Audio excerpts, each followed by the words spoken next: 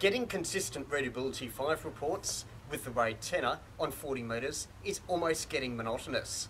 There's really only one thing to do for the die-hard QRPer, and that's to drop power even more. It's the first anniversary of SOTA in VK2, so there may be more than usual numbers of stations on the air. And being on summits, they're likely to have low noise levels and be able to hear my milliwatt signals.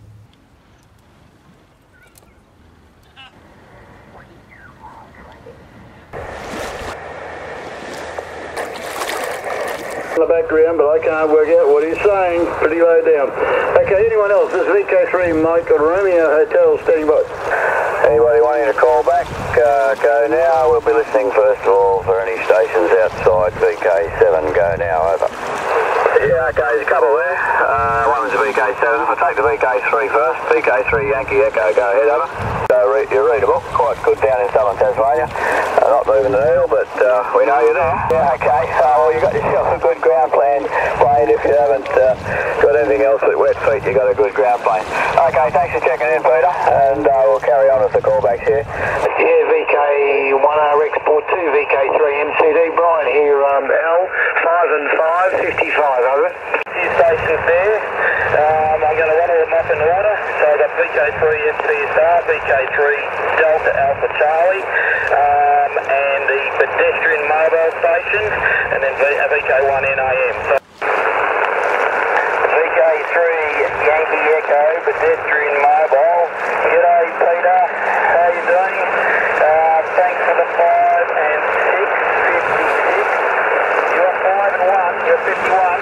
Nothing really registering, but nice clear audio nonetheless. You're 5 and 1, and QSL you're running 500 milliwatts. VK3 Yankee Echo Pedestrian Mobile, VK1 NAM. I got some of that, Peter, I got some of it. I think you're running 500 milliwatts. Yeah, 5 minutes ago you were running that power, you were 5.7 to me. However, the conditions have changed. I'm having some difficulty copying you, but nevertheless, you're doing a great job, Peter. Fantastic job. This is VK1 Echo Mike, over. Good morning, Peter. You're 51, 5 and 1, and a very good 5 and 1 at that, over.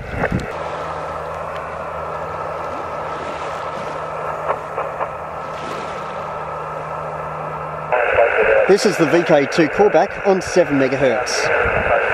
The distance is a little bit long to be optimum on 40 metres. However, the low angle of this antenna should provide some benefits.